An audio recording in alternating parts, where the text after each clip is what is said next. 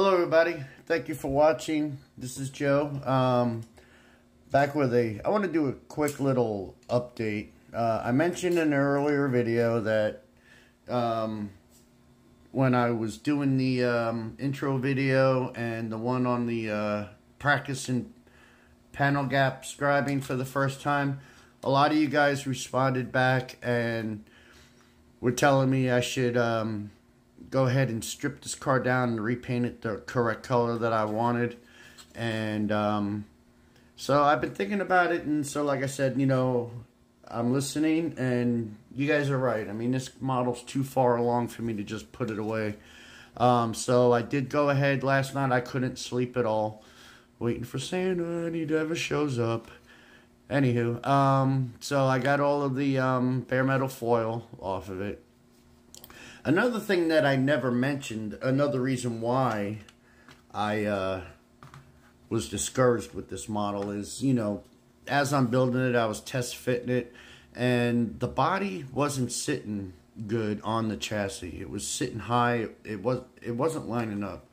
So in my effort of not sleeping, I was looking it over real good, and actually what I thought was, I thought that I put the firewall in the wrong spot. Instead of having it in front of the firewall of the floor, I had it on top.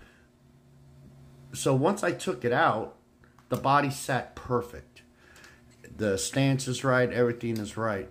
But even looking closer, I actually did have that firewall in the right spot. But with it installed, the firewall sits too high.